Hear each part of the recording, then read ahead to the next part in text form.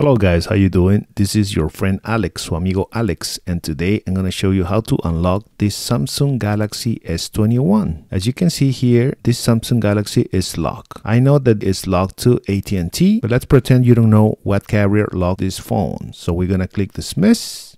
You're going to search for a website called IMEI Check, imeicheck.com.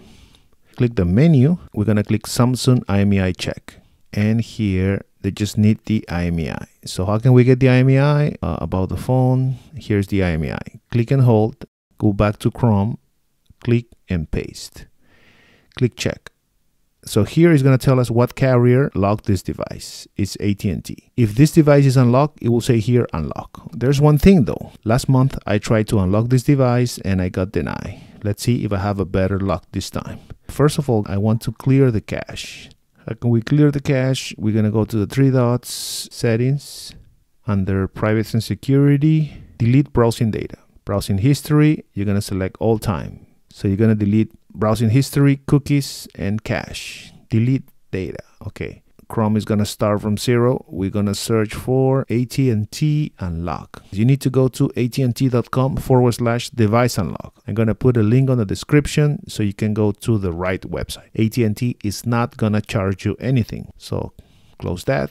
We're going to select Samsung and we're going to click start and unlock request. Here they're going to ask for the IMEI number. It should be under about the phone. It should be right here. Click. It's already copied on the clipboard. Go back to the website. Do we have a mobile number from AT&T? No. IMEI. Click and paste. You can see the portal recognize the device as the SMG991U, which is the Samsung Galaxy S21 5G AT&T variant. Click here on I read the legal info. Okay, and then we're going to click next.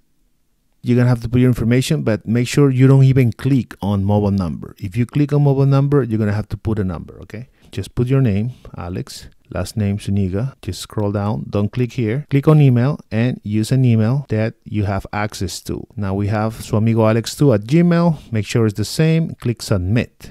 Thanks, we got your request. Now we need to confirm that request. Here we're waiting from an email from AT&T saying, thank you for requesting an unlock. Now you need to confirm. A lot of people complain they are not getting this email. If you don't get the email right away, that means that you need to use a VPN. Maybe you're not in the US. Finally, we got the email. It says AT&T Online Services. Click here. Confirm your device unlock request within 24 hours. The only thing you need to do is click here. Confirm your request.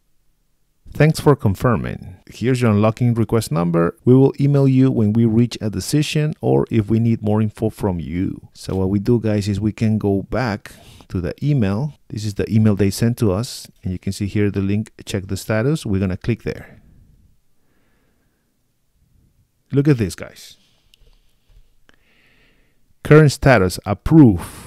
We approve your request to unlock your device. Here are the instructions to complete your unlock. The unlocking code is, and they send you a code. What I usually do is I take a picture of this code on another device and then I use it on the page. Now, you don't actually need to turn off the phone. All you need to do is pop up the SIM card. So pop it up and it says check SIM card tray. Here we have a SIM card from Mint Mobile. Mint Mobile use the T-Mobile network. So let's put it back. And that's going to trigger the unlock code menu. It says enter unlock code. Your phone isn't allowed to use this SIM card. I'm going to put a dummy code just for you to see what's the message you will get. You see that there's a limited number of digits you can put. And then if I click unlock, look what's going to happen. Verifying network unlock code. Incorrect network unlock code enter. Supposedly you have a limited number of tries to put a code. I think it's 10. I'm not sure. Some other devices that will show you how many tries you still have. Samsung doesn't do that. Okay, so I already burned one. I don't want to burn anymore. I'm just gonna copy the code 773097252742968. And then I'm gonna click unlock and I should get a message saying network unlock successful. Click unlock. Verifying network unlock. That's it. And you can see that immediately the phone is trying to read my SIM card. Before it was not reading the SIM card. You can see it right here. Look, Mint, and it gives you a phone number. I don't have an active line on this SIM card, but since I'm using a SIM card from another carrier, it's still going to work to unlock the device, okay? The only thing I want to show you is that now it says Mint. Before it used to say network lock. So now it's unlocked.